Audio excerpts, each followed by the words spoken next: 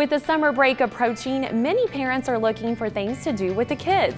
Tristan Martinez brings us this story of a unique museum in Addison that should be on everyone's radar.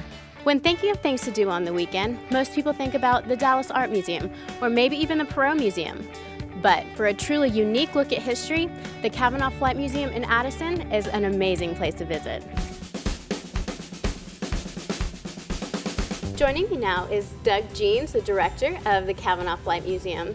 Doug, can you tell me a little bit about the history of this museum? Absolutely. It started in 1993. It was just a small private collection. We've grown from just a handful of airplanes all the way up to well over 40 now.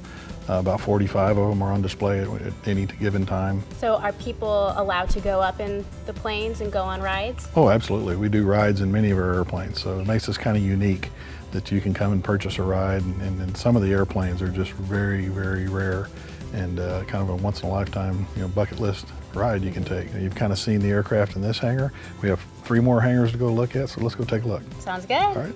And Tristan, this is another hangar full of aircraft, and this is a P-40 Warhawk. It's one of the kids' favorites, of course. We have many, many other airplanes in this hangar. We have the Stearman, which is kind of an old trainer, and it's open cockpit biplane. And we also have a T-6 Texan, which is a little bit more advanced training.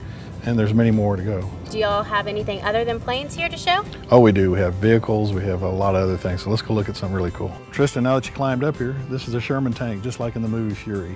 And it's been a real popular movie lately. This thing actually operates, it drives around, we can shoot the guns in it and everything. It's really a neat thing. This is our P-51 Mustang, kind of our pride of our fleet, and it's getting ready for an upcoming event. So the crew's working hard, getting it ready to go. We maintain them, we also restore them. So we have a few restorations going on. Here's one over here I would like to show you. So what do we see going on right here? This is one of our restoration projects. This is a Stearman. It's another open cockpit, biplane, just like you saw earlier. And this is one that's going under restoration. Most of our volunteers are working on this project. Doug, how important are the volunteers? Every museum needs volunteers. That's kind of the lifeblood. It's people giving a little bit of time to come back and have a little bit of fun, and it's good camaraderie. So every museum needs volunteers. We always need more volunteers, but we got a lot of projects for volunteers to work with. Well, I've taken a tour of the Cavanaugh Flight Museum in Addison, and now I'm about to take a tour of the skies. Back to you, Kandace.